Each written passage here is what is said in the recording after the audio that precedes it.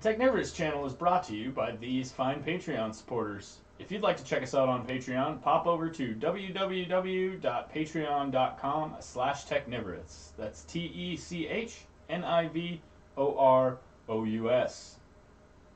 Here, we do our best to stay up to date on the latest and greatest in 3D printing and tech, and keep you informed on the latest developments in these sectors. So, if you're interested in getting updates on 3D printing or technology such as programming, robotics, artificial intelligence, and things of that nature, make sure you hit that subscribe button down below, leave a like on this video, and comment about what you'd like to see in the future, because we make these videos for you.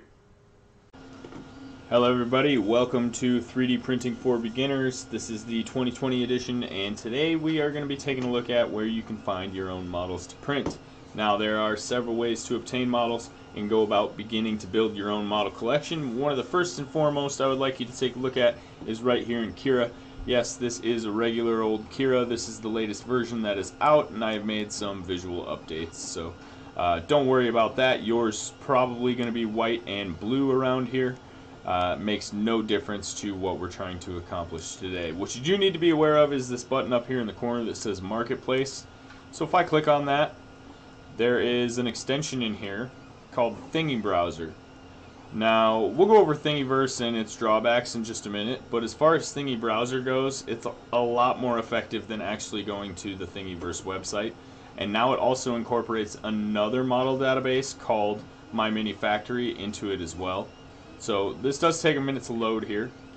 Basically what I'm going to do is scroll down to find the Thingy Browser extension in this list here. And as you can see, for me it's already installed. You would want to click on this and install it, go through the process, and it will ask you to restart Kira. And once you do that, under extensions up here you'll see Thingy Browser, and I'm going to go ahead and click Browse.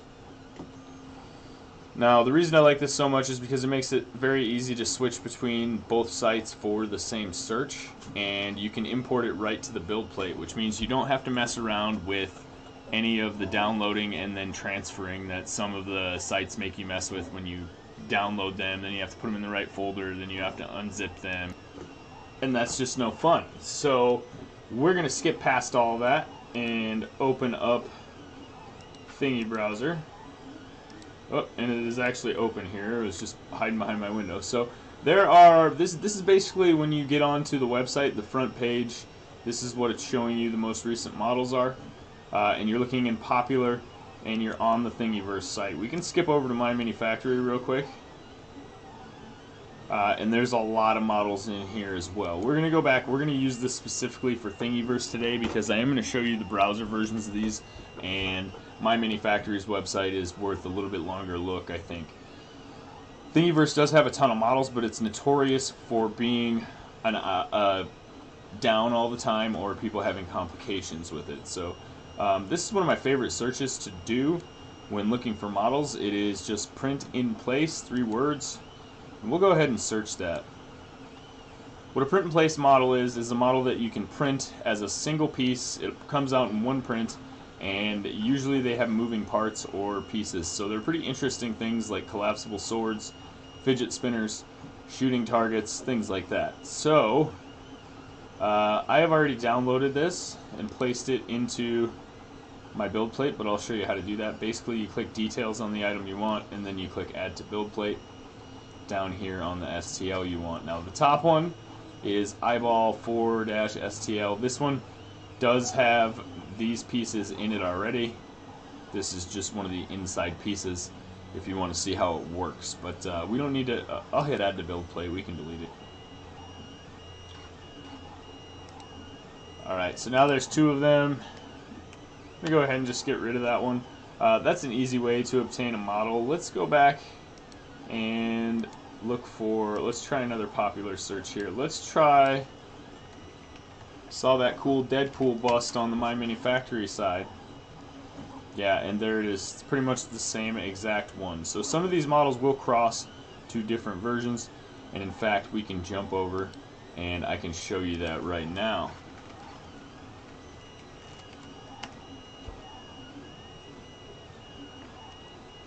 So here we are on the My Mini Factory website. There are some awesome things about this website. You can contribute to artists, support designers, things like that. But they do have a ton of free models as well. So let's see if we can find that exact Deadpool bust.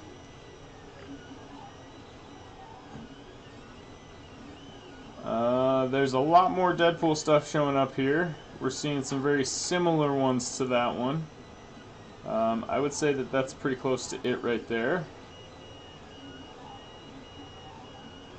Or this one here. So, yeah, a lot of options here on My Mini Factory. It is a pretty much endless pool of objects. Just to be fair, we'll take a look at Thingiverse as well. And you can see it's showing us those same models it showed us in the display, and then we can search. We can search by the creator of the thing, the poster of the thing, different things like that. But again, if you're going to use a website, you're going to be a lot more, this is a lot more reliable. Let's try another common search.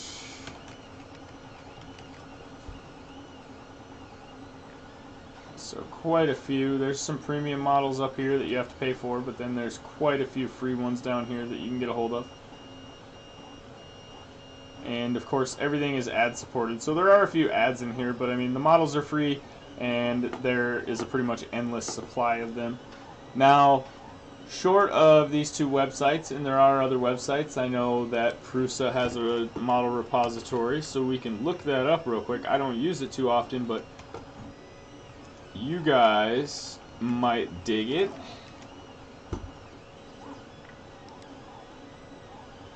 I always go to the same freaking link and have to hack my way there.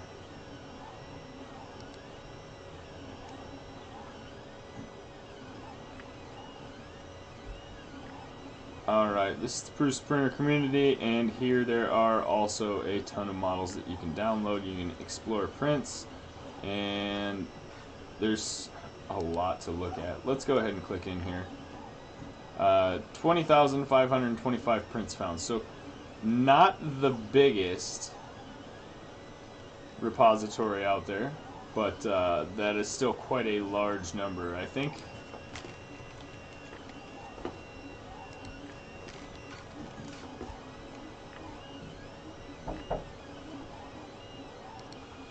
There it is. I had to Google it. Thingiverse community has uploaded over 1,834,310 3D models so far. So that's a lot. So don't neglect Thingiverse if you don't like using the website.